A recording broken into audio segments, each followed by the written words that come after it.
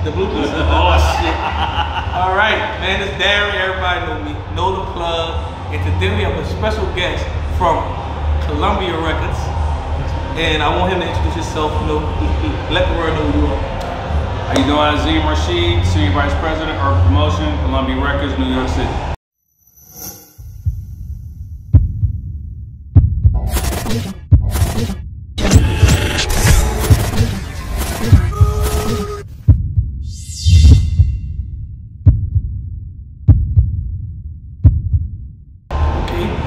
Started off like, you know, tell everybody like where are you from, you know, I want to know like, you know, with the roots of like how you even got to like even having a love for like the music industry. Well, originally from Cleveland, Ohio, grew up listening to music, loving music, you know, from the weekend cookouts with the family to your mom and dad cleaning up in the house, playing at old school, the Good Temptations, the Jackson 5, all that. But I came up on hip hop. I moved to Dallas, Texas when I was 14, and I already kind of having a bug, but when I got here, my parents separated and music became my refuge. So from that point on, I mean, I knew I wanted to be in the business before that, but by the time I got to Dallas, I knew that music would be my life. So like, who was the first artist that you realized like, dang, he can like be that artist, and like, that would be an artist I would sign if I had my own record label? You know what? It's weird because I was an artist. So coming up as an artist, you know, didn't really think about being an executive until later on in my career. It usually happens. But by the time I got on the executive side of the business, I mean, one of the probably the stories you probably heard a lot of times, that people passed on Destiny's Child. I wasn't an A&R, but the company that I worked at the time passed on Destiny's Child. But that was probably the first artist that I ever met. Actually, were you working for them at that time? I was working for a different company. Okay. That passed on Destiny's Child. I said, you passed on Destiny's Child. I didn't pass on Destiny's Child. Beyonce? The company that I worked at passed on them. But a lot of people passed on them, and that's just part of the business. It happens like that, you know what I'm saying? Like, you know, like multiple labels passed on Jay-Z. Yes, sir. And you know, look what happened. Yeah. I definitely get that part. So like, you know, being in the music industry, like I want to know, what do you enjoy most about it? What do you like hate most about it? What I enjoy most is the music, it's the process of being around the music. In promotion, you know, our job isn't necessarily to make the music, our job is to amplify the music. And so once an artist gets signed and we know that the artist is going to actually have an opportunity to put a project out, that's when we get involved. So being able to watch an artist come in day one, brand new, fresh, you know, bright-eyed, bushy-tailed, what we say, and then to watch their development, watch their evolution, to be a part of that process. Take them to their first radio interview, take them to their first autograph session, take them to high school to visit other kids, seeing them on stage for the first time in a big arena. Probably one of the most beautiful things ever, and you'll find very few things in the music business that's like this. Being with an artist the first time they hear their record on the radio, there's nothing like it. There's absolutely nothing like it. And because they've been dreaming about it all their life. Yeah. Like when it happens, yeah. They're like, dang, mama, listen to this. They're calling their family, they're calling their friends, they're in a group. You know, I've been in the car with groups of them, they stop the van or stop the car, turn it up. You know, they want to call into the radio station, but that is absolutely the best feeling ever. So like, you know, like I want you to explain like the different deals that like record label sign artists. Like artists don't realize, you know, they got artist development deals. They got like multiple different type of deals. And like, you know, most artists automatically like they have this thing in their head, like when you get signed now, they just think of a 360 deal. Right. But they don't even know that it's different type of deals you get signed to. Yeah. Well, we'll do a quick study on this. We don't have a lot of time, but there's artist development deals, which are maybe the label isn't sure, but they think there's something there, so they sign an artist to a term and they give them a little money to go and develop, you know, so they can get studio time, so they can go learn how to perform, go into rehearsals, get with songwriters. And then if something comes out of that, maybe they elevate the deal and then they actually sign it.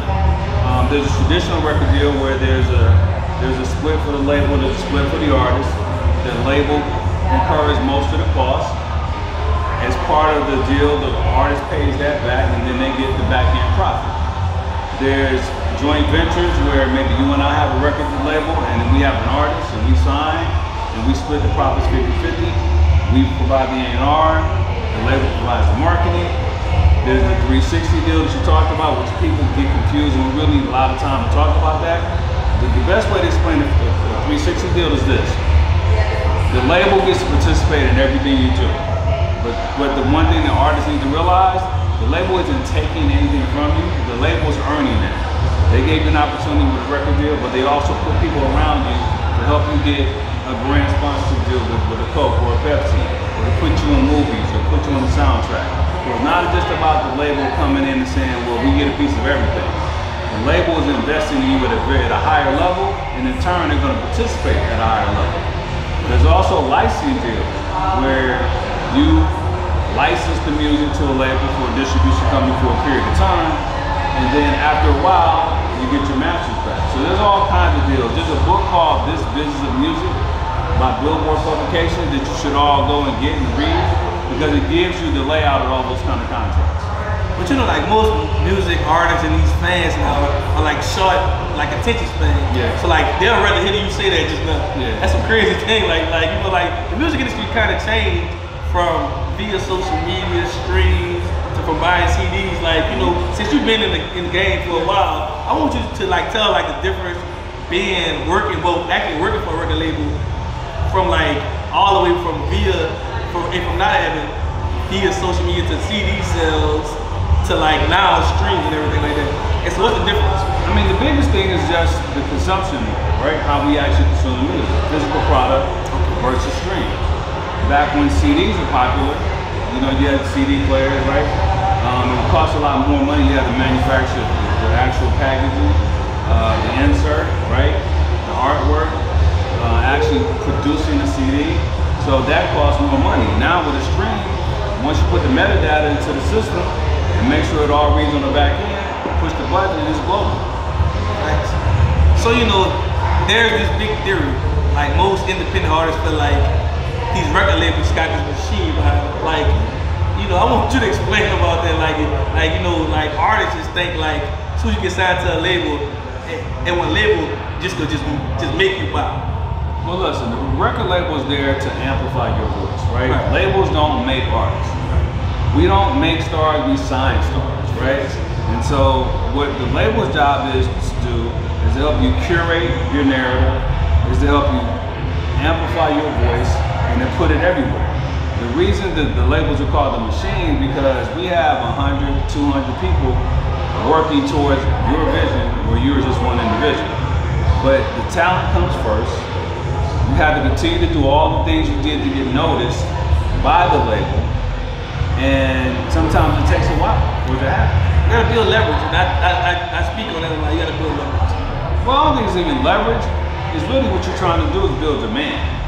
You want to build demand, and you want to do that by building up your own profile, your own portfolio, engagement into the marketplace. Because you can be the best singer or rapper or musician in the world, but if nobody ever hears you, what's the point? Facts. You know? So I'm gonna tell you this. I wanna appreciate you for coming on my show, and I know you know this was like very unexpected. So last but not least, I want you to tell everybody. I'm like, where can they find you at on social media, just anywhere, and but if they can reach you. On social media, I'm Black Ari Gold, BLACKARIGOLD. Black Ari Gold everywhere. All right, yeah, I want to appreciate you, and like you are the first person to make me actually get the interview. So thank you for that, and shout out, and y'all be in tune, and y'all need to watch out for this guy right here. Respect, thank you, brother. All right, we done.